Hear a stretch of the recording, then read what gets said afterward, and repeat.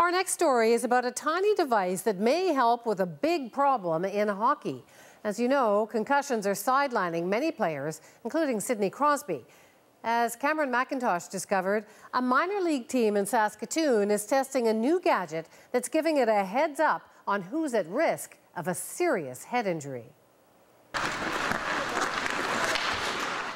Each time they step on the ice, the Saskatoon Renegades midget AA team plays to win. That means hitting and being hit, which for Den and Kidd has also meant a concussion. It was in the danger zone in the boards, and yeah, just got a little bump. Shouldn't have felt, anything, but for some reason, yeah, a major headache came on.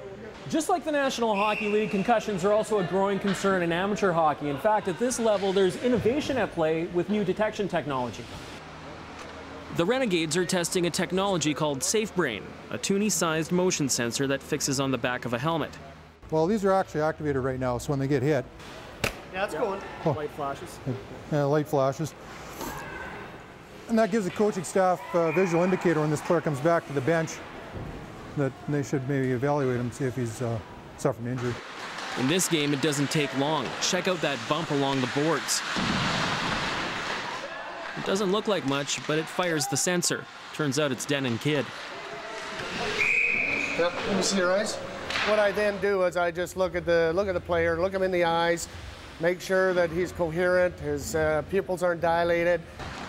He doesn't show symptoms and plays on, but what the sensors also do is record the time, direction, and G-force of each hit, information most NHL doctors don't have. We can see here this was a particular hit. Concussion specialist Martin Mrazek is analyzing the data from each hit on each sensor and says it's providing insight on which hits are the worst.